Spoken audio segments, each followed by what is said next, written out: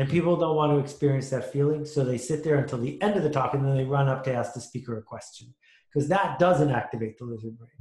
So once you know that that's what's on offer, you can do a few things. One thing you can do is when it gets activated, you can say, oh, there it goes again, and not try to fight it, because it's too late to fight it. But you can dance with it.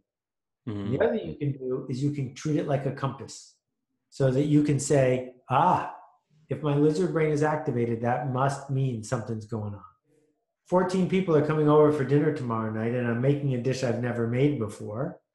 The lizard shows up, and he's saying, you should play it safe. Make what you made last week. So I'm still present as a person. I'm not at my day job, but in that moment, I feel more alive than if I'm making yet another batch of brown rice.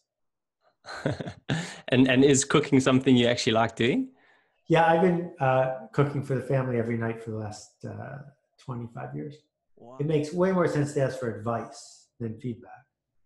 But most of the advice you're going to get are from people who are trying to save you from yourself, from people who don't want you to get hurt.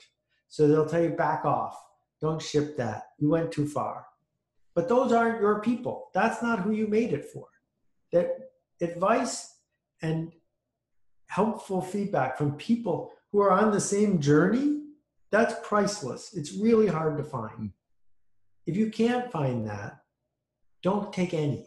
Every night I work on tomorrow's blog post, but I get viruses all the time. So if I'm in bed with a fever, there's still a blog post that's going to show up, because what's the point of being Lou Gehrig if you can't keep your streak going? So I'm quite happy to work on it every day, but make sure the very best thing I've got is always ready.